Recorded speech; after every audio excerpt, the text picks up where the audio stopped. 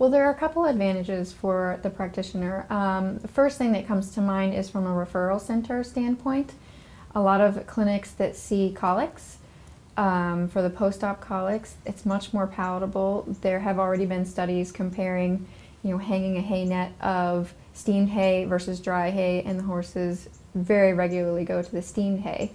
And then secondly, for neonates, we have clinics already who are steaming the bedding, and just to make a much cleaner environment for those babies who are already struggling to survive.